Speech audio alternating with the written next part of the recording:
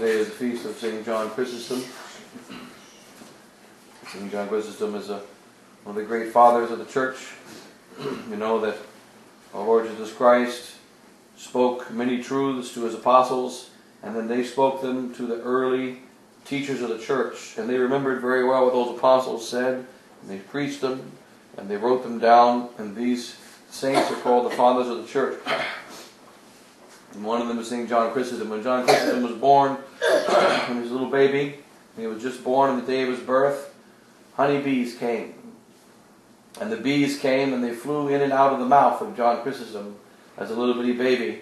And the bees flew into his mouth and flew out of his mouth. Flew into his mouth, flew out of his mouth, but they did not sting him. And the people saw that this baby must be made for something special. And that God was blessing the tongue of this baby. And that he would become a priest.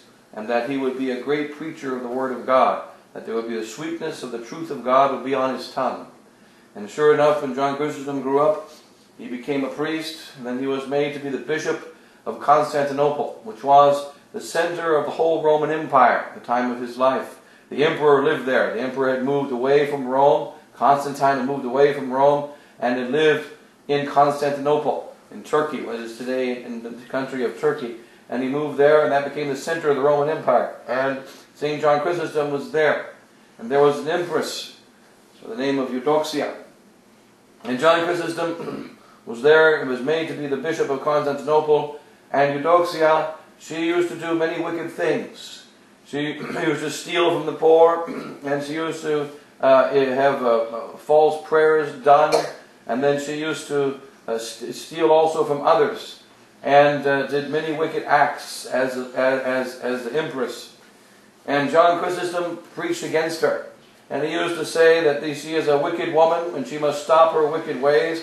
And Eudoxia was very angry. And the empress did not want to listen to St. John Chrysostom. And so she called together bishops. She made a council of bishops. And she summoned St. John Chrysostom to the council. And John Chrysostom says, empresses and emperors don't call councils. I don't go to your council. Those bishops that you have paid, that they are going to gather together to condemn me, they are useless. I don't go to your council, I reject your council. And he refused to go to the council. She then had him condemned by these bishops in the council. And they took soldiers and they captured him. And they dragged him away from the city of Constantinople. And when they dragged him away, while he was in the city, he was protecting the widows, he was protecting the poor, he was condemning Eudoxia, and besides preaching the truth. And he was thrown into exile a couple of times, until eventually he would die in one of the trips into exile that Eudoxia sent him on. And one of the great questions is that, or one of the examples of St. John Chrysostom, is that there are many duties of the priest, and many duties of the bishop following Christ. One of them is to preach the truth. We must preach the doctrine of the faith. We must condemn the errors. But a bishop does not only preach the doctrine and condemn the errors. He must also condemn the wicked men of his time. He must condemn the wicked souls who are doing wicked things. Remember the St. John the Baptist. John the Baptist was preaching in the desert, and there was no problem. As long as John the Baptist preached the gospel, and preached about Christ, and preached about penance, there was no problem. But what made John the Baptist get into trouble was that St. John the Baptist, he criticized Herod because he had a second wife. He said, this woman is not your wife. You have left your wife, she is not your wife, and you are committing adultery. And Herod, who had committed adultery so many times, it didn't bother him. But his wife was his false wife was very disturbed. And she was the one that got her daughter to dance in front of Herod. And then Herod beheaded John the Baptist. And so sometimes the bishops, they have the duty to speak out against the great evil men of their day. And St. John Chrysostom, it tells in his life, he received so many tortures, beaten by the soldiers, dragged into exile, and then recalled back from exile, and then put into exile again, because he never stopped condemning Eudoxia. He never stopped condemning her because of her wicked ways. And if he had not condemned her, if he had only preached the gospel, if he had only taken care of the poor, if he didn't say anything negative, he wouldn't have been put in exile. He wouldn't have died in exile. He would not have been tortured. He would have had a very peaceful reign in Constantinople, but John Chrysostom refused such a thing. Because the bishop is the general in the army of God, and he must imitate Jesus Christ. Remember Jesus Christ, what did he do? He condemned the Pharisees and the scribes. He called them the brood of vipers. He condemned them because it is necessary, when there is great wickedness amongst evil men that are in positions of authority, that this evil must be condemned. And they must be called out by name. And one cannot only say in these cases that, oh, you know, there's bad people in the world, there's heretics in the world, be careful of heretics and be careful of bad people. This was the problem of Pope Leo XIII. Pope Leo XIII, he said that Americanism was a heresy, and he condemned it in 1895 or 1897, one of those years. And he wrote the heresy on encyclical on Americanism. He also condemned other heresies of our modern times, but he never condemned a single heretic. And when the letter on Americanism came over to America, Cardinal Gibbons, who was one of the worst Americanists, he picked up the encyclical and he said, I agree with this encyclical, but there is no Americanist here. And so he was never condemned. He was never corrected. And so that the Americanist heresy was condemned, but Isaac Hecker, the one who began the heresy, he was not condemned. And the ones who were responsible for heresy were not condemned. And so the heresy just continued. It is not sufficient to just generically condemn errors. It is necessary that the key speakers of those errors, and also individuals that are pushing these errors or great wicked deeds, they must be condemned. This is what Christ did in the gospel. It is what the saints have done down the ages. And what happened to St. John Chrysostom? He died in exile. While he was in exile, he was sick. He was being, many times, however many times, second or third or fourth time being put in exile because of eudoxia. And he went to a place of a martyr, St. Basilius. And Basilius, he was praying in front of the tomb of the martyr Basilius. And Basilius rose up from his place of martyrdom. And he said, John Chrysostom, tomorrow you will be with me. And so when he heard that Basilius tell him that I will be with you, the martyr rose up from his bones out of his the altar where John Chrysostom was praying in front of him. Tomorrow you will be with me. So St. John Chrysostom, though he was not martyred physically, he was a martyr of persecution of the heart. He was persecuted, he was beaten, because he spoke the truth.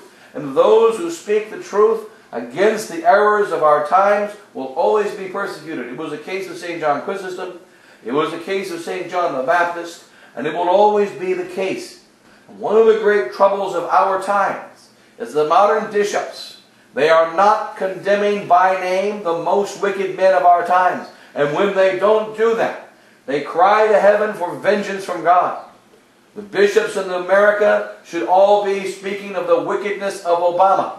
And they should be condemning him. And in our situation in the Society of St. Pius X, we must denounce the wickedness of Bishop Fillet, who is doing wicked deeds. He is teaching a new doctrine which is leading souls to hell. He is handing out wicked and unjust punishments, such as the punishment of Father Pinot, by which he told the priest of the society who wrote a letter, who actually signed, did a spell check on a letter that was critical to Bishop Fillet. And he told Father Pinot, you cannot celebrate Mass even privately. You cannot hear confessions. And you cannot preach any sermons. You cannot teach any catechism. You are essentially defrocked from your priesthood because you criticized me. And this is a most grave sin that cries to heaven. It is the duty of a bishop to be a defender of the rights of God and not the rights of himself. A defender of the honor of God and the honor of his holy church and not the honor of himself. The bishop is a shepherd who is supposed to go out and just lay down his life for the sake of his sheep, who is supposed to go down and look to his own death that the sheep might live, who is supposed to go out and pull the sheep out of the pit. And what is this shepherd doing? He is saying, you must protect me, you must honor me, you must love me, because I am the superior general. and I know best what to do about all the things that are going on with regard to the society in Rome, and I know better than Archbishop Lefebvre, and so on and so forth. But what does he do? Wicked act after wicked act. The wicked expulsion of Bishop Williamson, which was inexcusable. Taking a bishop who had not done any serious act of disobedience since the time he was ordained a priest in 1976 until the time that he was expelled in 2012. Thrown in the streets without any money, without any support, without any place to stay. When the Code of Canon Law says that even in the case of a legitimate expulsion, the bishop is required to provide for the sustenance of the priest that he removes, that he punishes. And the priests are thrown in the streets. 72-year-old Father Sauer, thrown into the streets. The Father Pinot, who refused to function as a priest. And why? Because of a new theology, a new direction, which is wicked. And this wickedness must be denounced. St. John Chrysostom, you denounce the wickedness of Eudoxia, and it is a duty of priests of our time to denounce the wickedness that we face. The wickedness of the Pope, Francis, who is saying and doing wicked things. He does wickedness when he says that atheists can go to heaven as long as they follow their conscience. And then when he says that who is he to judge homosexuals when he is the judge of all judges. And who is he to judge homosexuals? He is the judge. We go to him to learn the judgments of God. And he who is the judge of the judgments of God says, who am I to judge? And by doing this, he mocks God. And he brings down the fire from heaven upon his own head. And just as in the past, the church had priests and bishops who stood up against the evil men of their day. And we are following the example of Daniel. What did Daniel do? He was not a bishop.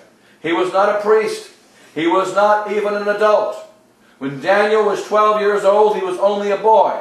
And the two judges of the Jewish people found Susanna guilty of adultery when she was the most pure of women. And she was perfectly innocent. And they were the ones that were impure. They were the ones that committed adultery, and they were the wicked ones. And they said, we not only are the judges, but we are the witnesses. And they said, we saw, two witnesses saw Susanna commit evil. And we say that she is judged because we are the judges, and we judge her because we are also the witnesses. And the people said, what can be done? They are the judges.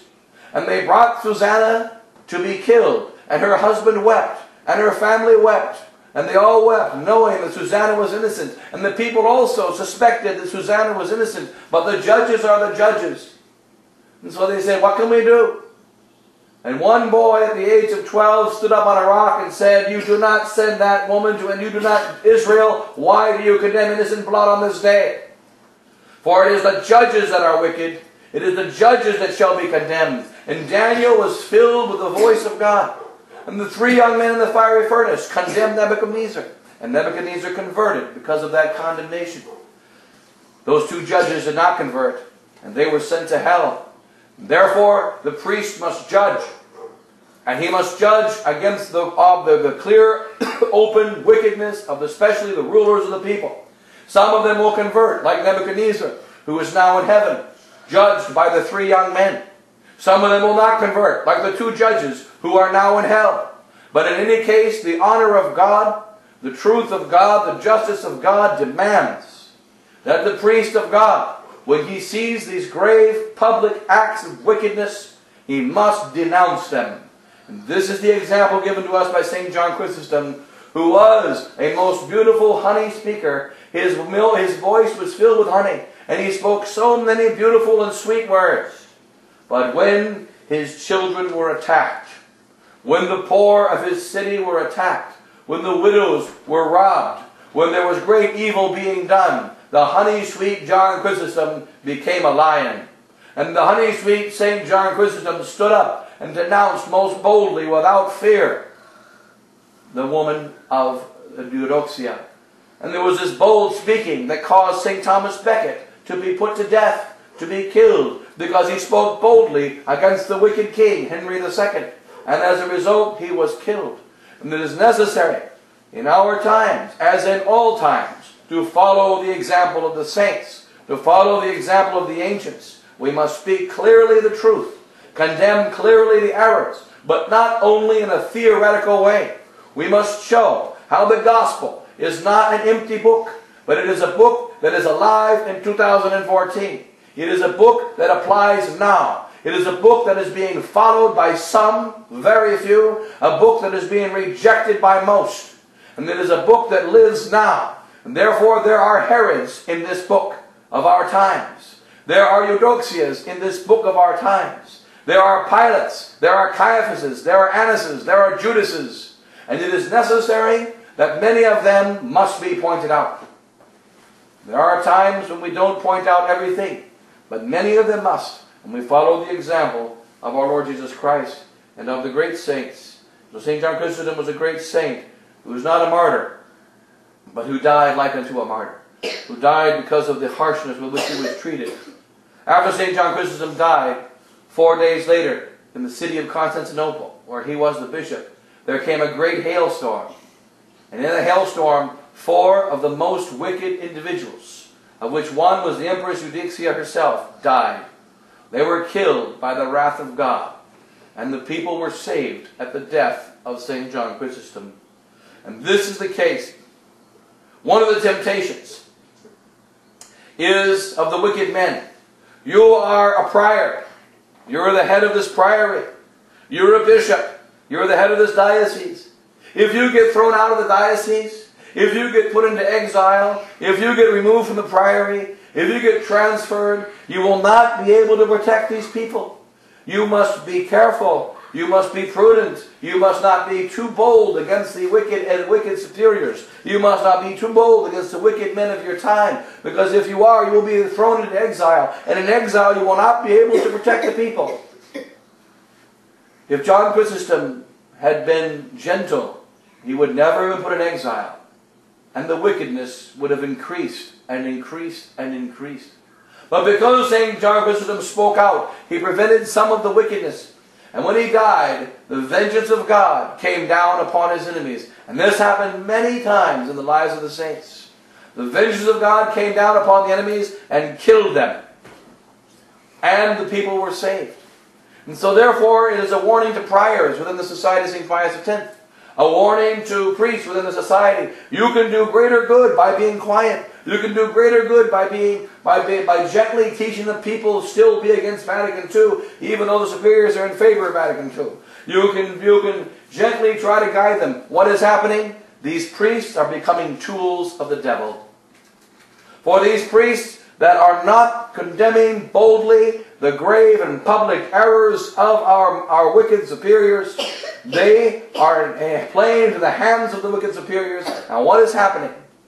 What is happening is that the souls under their care, whom they are trying to protect, are falling through their fingers. The protection isn't working. And in fact it's backfiring. Because the priests, who seem to be good, they keep the people in the wicked organization. You see, Father so-and-so, he's conservative, so Bishop Foulet must not be so bad.